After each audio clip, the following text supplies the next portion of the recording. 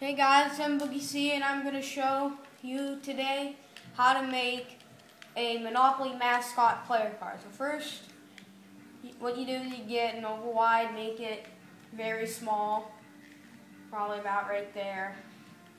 Let me just put that right here.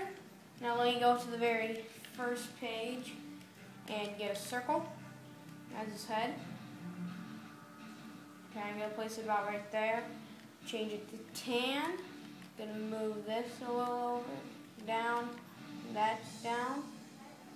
Okay, then I'm going to get another circle. Place it very small, right there at the top of his head.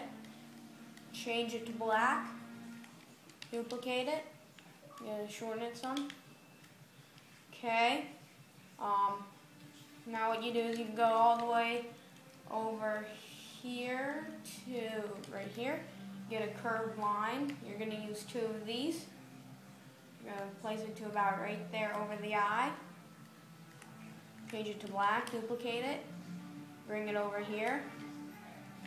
Now I'm going to get this top hat right here. Okay, I'm going to place it about right there. Change it to black.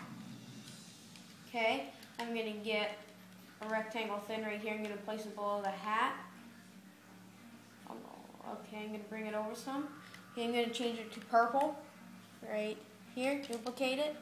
Bring it down some. Bring it over. Okay, and then I'm going to go.